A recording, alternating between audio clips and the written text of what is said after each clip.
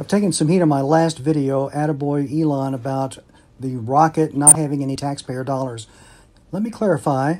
I learned, like everybody else, SpaceX does receive tax dollars. However, that rocket ship in particular that blew up was not paid for by tax dollars.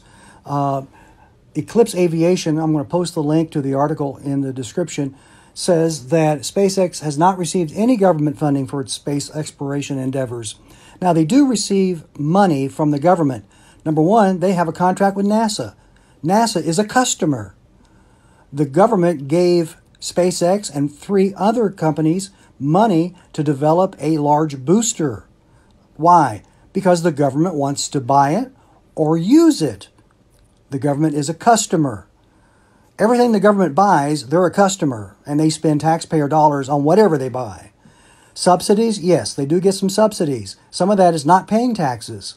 Whether that's right or wrong, I'm always for anybody not paying taxes. So those of you that agree with me and saw the point, I appreciate you. You're heroes.